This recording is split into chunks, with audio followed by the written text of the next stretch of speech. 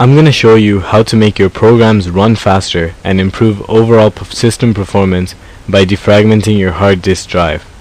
Everything I'm going to show here can be done in Windows XP and Windows Vista and does not require any additional programs to install. I will demonstrate this process in Windows XP.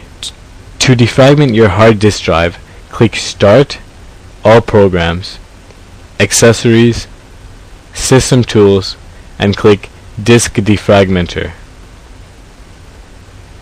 This will launch the Disk Defragmenter utility. Select the drive you wish to defragment. In my case, I only have one drive.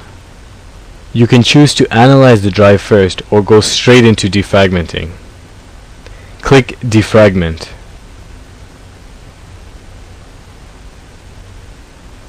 The defragmenting process has now begun. Your hard drive is basically made up of a physical disk and a read and write head. When programs and files are written to your hard drive, over time the data is placed all over the disk in an unorganized fashion. The read and write head of the drive has to physically move more when accessing files or running programs, because all the data is all over the place on the disk. When you defragment your disk, you are physically moving the data on the disk closer together and organizing it, essentially reducing the amount of movement required by the read and write head to read data. As a result, your programs and files run significantly faster because your hard drive does less work. To wrap up, I would recommend not using your computer while your disk is being defragmented. It may take a few hours depending on the size of the hard drive.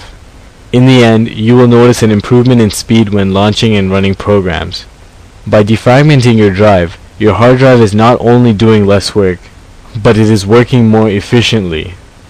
This will also increase the lifetime of your hard drive. Thank you.